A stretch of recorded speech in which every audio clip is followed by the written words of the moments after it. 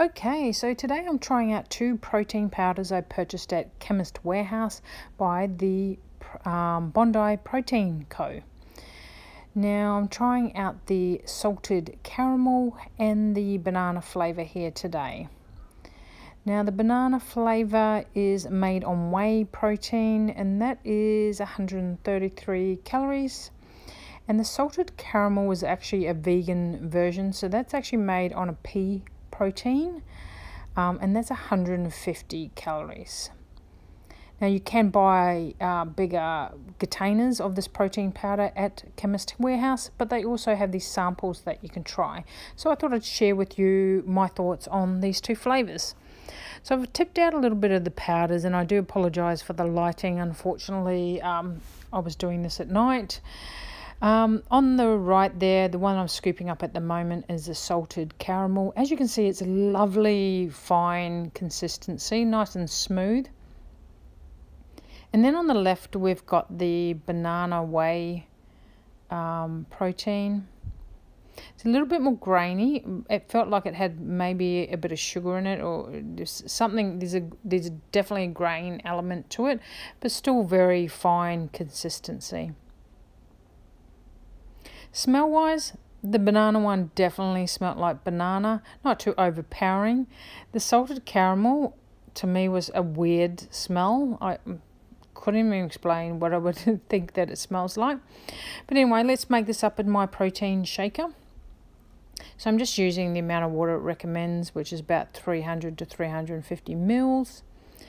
Now the good things about the sachets, the lightweight, easy to open, and easy to get all the ingredients out. So the first one I'm making up is the vegan pea protein salted caramel. Give it a bit of a shake. Look, this is a huge protein shaker, so it doesn't really show you how much it makes up. So we'll tip it out into a glass. Now it's actually quite a thick consistency. I guess that's because it's a pea protein.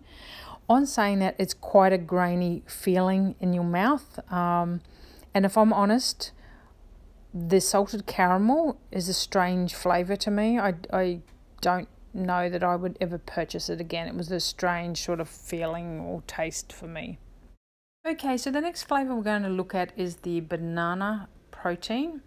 Now this is a whey protein, so it's not vegan, but we're going to make it up exactly the same way as we did the salted caramel. In the shaker, same amount of water, etc.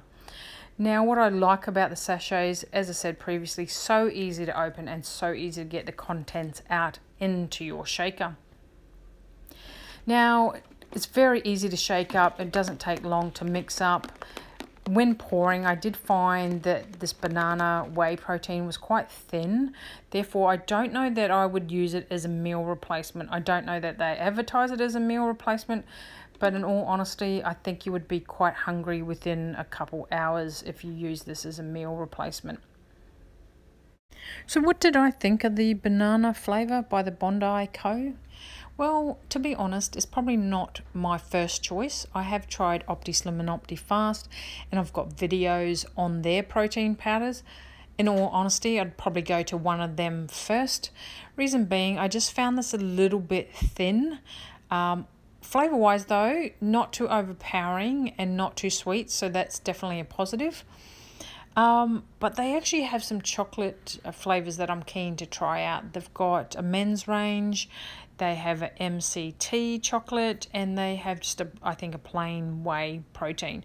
But once I try those, I'll share those with you as well, and we'll look at the difference. Hope you enjoyed the video, and thanks for stopping by.